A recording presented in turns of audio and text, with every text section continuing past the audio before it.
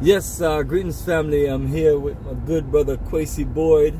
I got the itis. And we just literally finished eating at the Jerk Palace Caribbean Cuisine here in Riverdale, Georgia. You know, you ever heard the itis before? Yes, itis.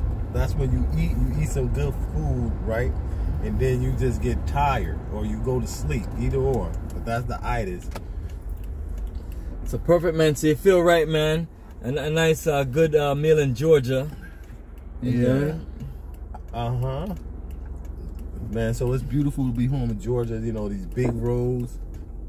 All that good stuff. I'm scared of these roads now. I'm like, yo, these big, scary 4-lane highways. You know what I mean? We're cruising. That's too much like the rat race for me. I've been living 7 minutes away from the beach, man. Just living a fairy tale life in the midst of all of this. Like I said, for the reward, you know, I would definitely, you know, go through it. You know what I mean? No pain, no gain.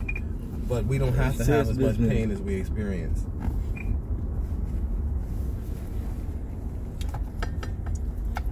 Yes. So Craig got a lot on your mind now. You know, you're not in West Africa no more. You're here on the East Coast. I'm on the United East Snakes Coast of America. Everybody works 9 to 5. You know, one of the most craziest things that I've seen, right, since I've been back, is how people waste. The food wastage is crazy. Yeah, people be cooking and they throw away a lot of food. It'll stay in there, leftovers and things like that. Because in Africa, you cook day by everything's finished because everybody eat together.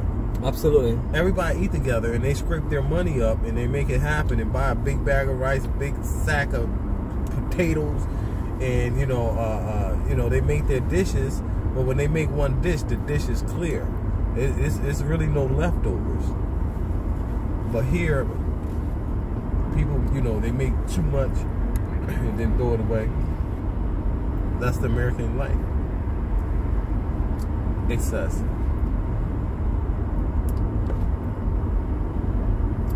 It's serious business, family. Waste. But yes, my brother have a lot on his mind. He's been sharing a lot of details and a lot of information. Everybody breaking silence and all kind of stuff. Go Hard Gambia, check my channel out.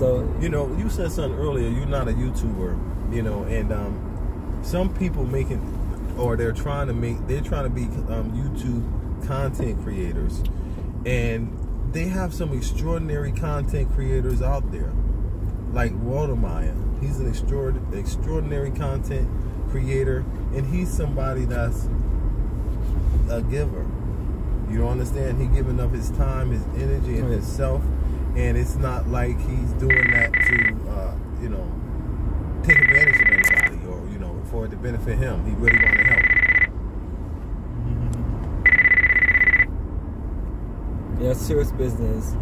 And there's many others.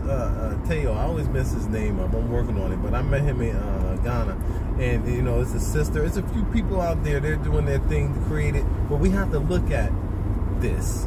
Okay, we're promoting Africa, right? And we're creating this narrative. We're creating, demand in Africa. But is there a regulatory system? There's no way that anything can operate in an orderly system without systems and controls, protocols and procedures. You understand what I'm saying? With movement, and but there'll be competition and things like that. But in the movement, there's no place for it because we want to come away from that. We need to, change the way we do things, and how we look. But we shouldn't be chasing the American dream in Africa. It won't work. There you go, family, and that's my brother right there, man. He knows what he's talking about, man. He lived there in the U.S. and now he lives there in the Gambia, and successfully. He is back, right? I'm not, with success. Not getting a YouTube channel and doing things like that. I've donated time and energy and money to train over 100 Gambians on high-level business systems. Check my channel out, Go Hard Gambia. You're gonna see, unfortunately, on my channel when you go up there, I don't have a lot of content, but it's enough up there you know, because I'm working most of the time and putting things together, and I have a large family, but I'm gonna work harder. So go to my channel, you know, like, subscribe, and I'll make sure I give you guys more content. I'm trying to get up to that 25,000. I need 25,000 subscribers, so you know they can actually have a real perspective. Bomani will be at 150, but we're gonna get it together. Absolutely, family. That's what we're doing, family. You know, cruising around and literally just looking at the future in Africa, looking at how we're gonna just organize together and just get things going, and literally just letting people know that, you know, the haters, the drama, the crazy folks, the confusion is there, but you know what I'm saying, we have to evolve and stand strong, right? Because you know none of this is gonna come easy, and it's just what it is.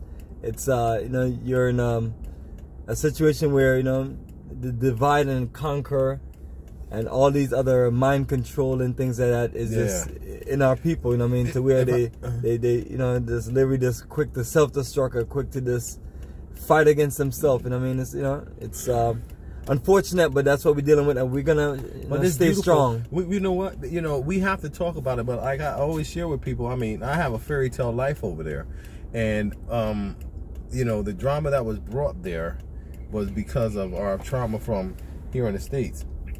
And it was the perfect storm. It wasn't one person. It damn sure wasn't me or our Kathy.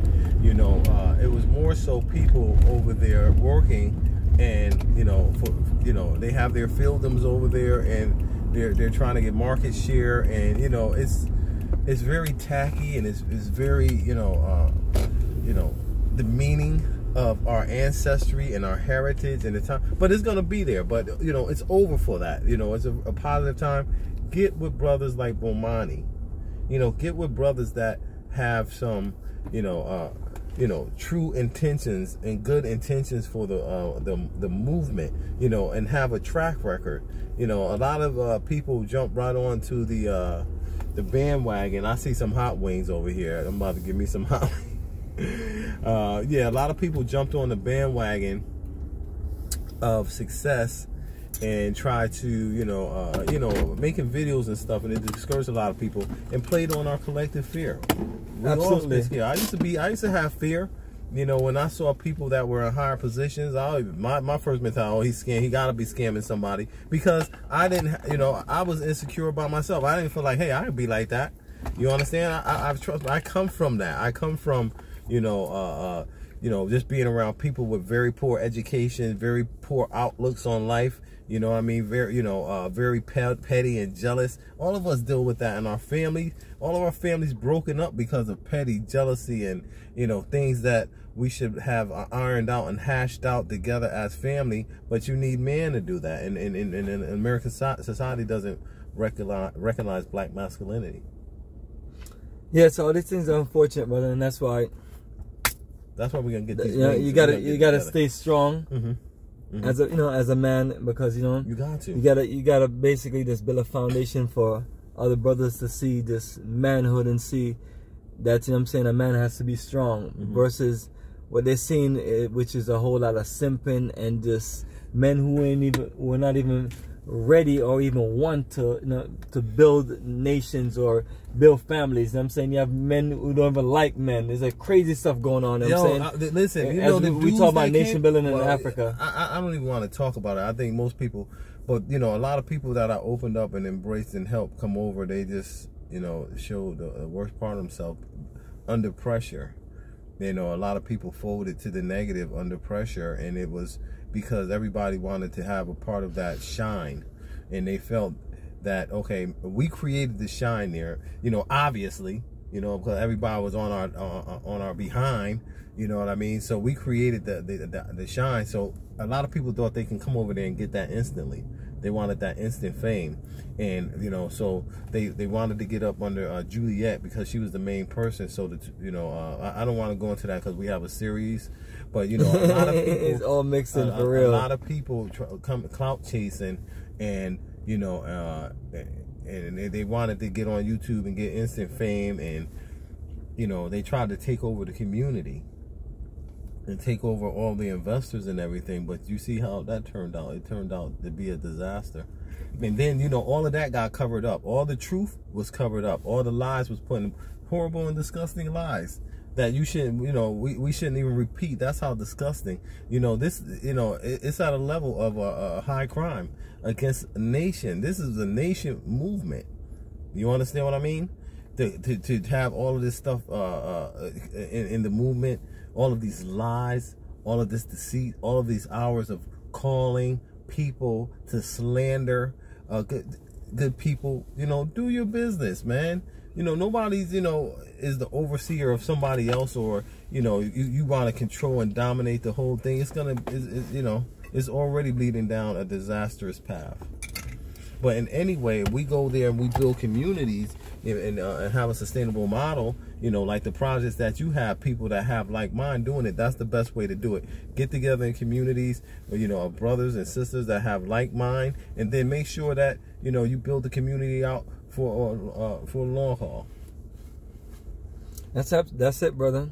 So that's what we talking about, family. Nation building energy, and you know, got lots of wonderful, beautiful energy there in countries like the Gambia, and just, you know, just got to open your minds, get that passport, get that visa, and then let us take you to the different countries. Yeah. And you know, build from the ground up, get you some land, and then we're gonna build from the ground up, man. And that's the beautiful thing about Africa, getting land and building from the ground up. So family, the journey continues, and we're gonna just share some more with you as I'm here connecting with our good brother Kwesi Boyd, here fresh from the Gambia and back in the United Snakes. You know what I mean? Yes, brother, man. So family, stay tuned. Got more for you. Peace. Absolutely, brother.